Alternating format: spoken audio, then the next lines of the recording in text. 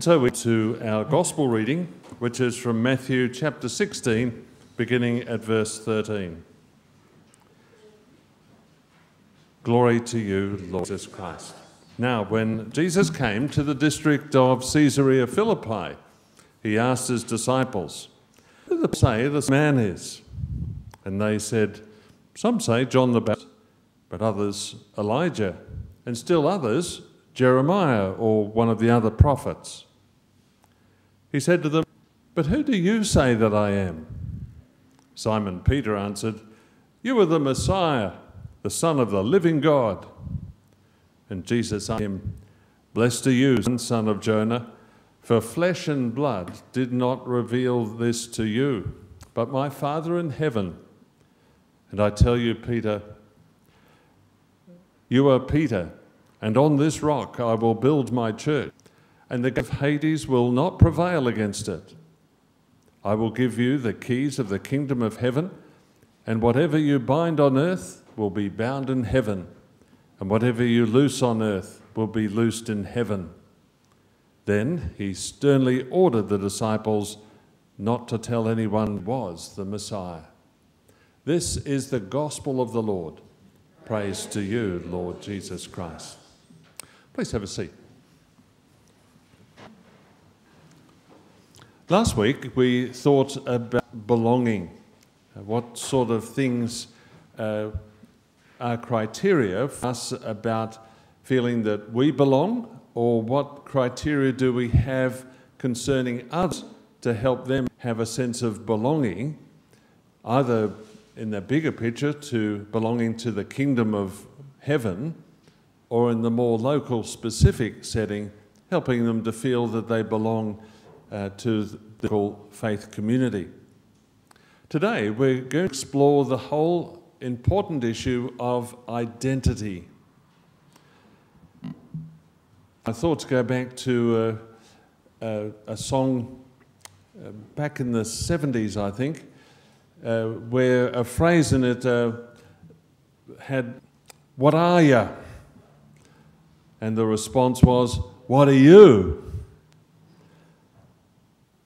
That whole question of identity, what are you? I find it fascinating to go to a shopping centre and watch the people going by. Have you ever done that? And all the myriad of expressions of identity that you find there. There are people with all sorts of different hues. You will see those who find their identity in getting inked. You will find those who get their identity through wearing clothes that we would have thrown years ago, but that's paid good money for them. Sorts of things about identity. Who are we? And where do we draw that sense of identity from? Because I would suggest that there's a close correlation between identity and that sense of belonging. You know, if we see ourselves differently to the group in which we are sharing, then we may feel out of place. Some people will draw their sense of identity from the group that they're a part of. I remember hearing an Olympic swimmer being interviewed many years back, and the question was asked, and what about life beyond swimming? Recognising, the interviewer recognised that you are an elite athlete now, you will grow older and you will no longer be able to do that which you're presently able to do. And the person said, there is no life beyond swimming. Their whole identity, their whole sense of being was tied up in them being a swimmer. And if they're not a swimmer, not an elite athlete, well, who am I? I'm a nothing. Identity. It affects every one of us, and it affects us at stages of life, because in life our identity changes in different settings. We think about transitions from childhood to teenage years. I can think of saying to, maybe it was said to me, so I've said it to others, "Oh, grow up. You know, act your age." So it's that whole identity of coming to terms, oh, I'm a teenager now. Oh, I'm an adult. I find it intriguing that teenagers want people to treat them like an adult, but nobody does. They are teenagers after all. But then they get into their early 20s and they want to be the teenager, but they've got to be an adult. Just think of the Fonz. He had a struggle with growing up, of taking on that identity. Another transition, another change of identity is going from single to married. You know, I've come across people who, they get married, still behaving like they're single. And I've had couples who, in this day and age where it seems that everybody lives together before they get married, but I talk about to couples, did you go into married mode? Because there is a different sense of identity when we see people move into marriage. So in our gospel reading, we have Jesus, over the previous chapters, wanting to nurture in the disciples an understanding of who he is so that they exercise faith in him. And so we've seen events in the recent weeks throughout, such as, feed these people, feed these 15,000 people, but we haven't got the food. All we've got is a couple of fish and 5 loaves of bread. That'll do, says Jesus. And they feed the 5,000 and have 12 baskets full of leftovers. Jesus doesn't go around saying, "Hey everybody, I'm the Son of God. I'm the Messiah." Quite the contrary.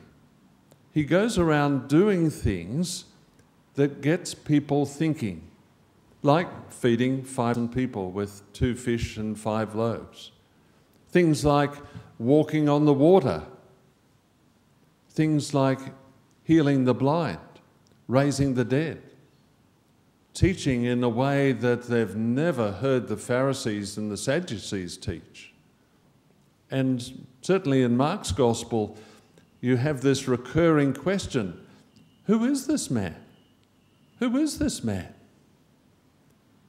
Now, for his part, Jesus knew full well who he was.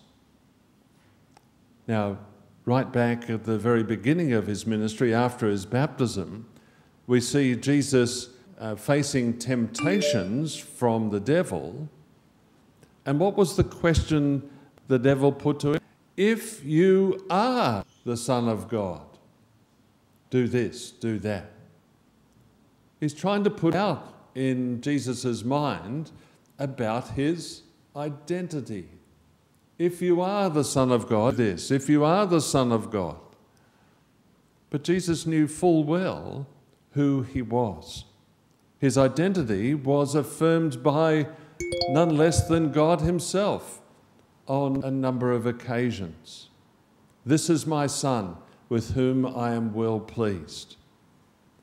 Jesus knew that he had to stay connected to his Father, and so he repeatedly goes away spending time by himself connecting with the Father. So when Jesus comes to this point, and in all the 3 Gospels, Matthew, Mark and Luke, this event is a turning point in Jesus' ministry. Because after this, we see Jesus heading for Jerusalem. His thoughts and his focus turn to Jerusalem and the event will unfold there. So when Jesus says, "Who do people say that I am?" It's not doubt about his own identity, but he's interested in hearing how he's getting through to people. Well, some say you're Elijah. That's how some people processed who is this Jesus. Some say that you're Jeremiah. Now you need to be aware that there was an expectation of the return of Elijah in the future. There was expectation about the return of some of these prophets. Remember that Elijah had been taken up to heaven on the whirlwind. And so this was some of the expectation of the people. And then Jesus turns back to the disciples, those who have been closest to all the events that have unfolded. And he says, and what about you? Who do you say that I am? And Peter makes that all-important declaration. You are the Messiah, the Son of the living God. And it's on this declaration that the church is founded. Now, while we have thought of that declaration as focusing on Peter, remember that Peter is the Greek word for rock, Petros. And you might say that Peter was, but more than just rocky, he was the rock, the foundation. What's the foundation of the church? The foundation of the church is the declaration that Jesus is the Messiah, the one anointed by God to save his people. That's the identity of Jesus. And that's what we're called to celebrate and express in our lives day by day. We are called to declare Jesus is the Messiah, the living God. And everything else is built on. Now, which speaks louder? Actions or words? And of course, the saying goes, actions speak louder than words. So while it's fine to say, you are the Messiah, the Son of the living God, Jesus is looking for that to be expressed in action. How do we express that in action? Well, it's works of faith. Remember from the other week what we said was the definition of faith? The confidence of things unseen, the certainty of things yet to come. And so here we celebrate in faith our declaration that Jesus is the Messiah, Son of the living God. And so to Peter it is declared, I will give you the keys of the kingdom of heaven. Whatever you bind on earth will be bound in heaven, and whatever you loose on earth will be loosed in heaven. And indeed we see those, the symbol for Peter are keys. And indeed the symbol of the papacy are the crossed keys coming from this passage of Scripture. Strangely, interestingly, Jesus goes to say to the disciples, and he said to this sternly, do not tell anyone that I'm the Messiah. He tells them sternly, do not tell anyone.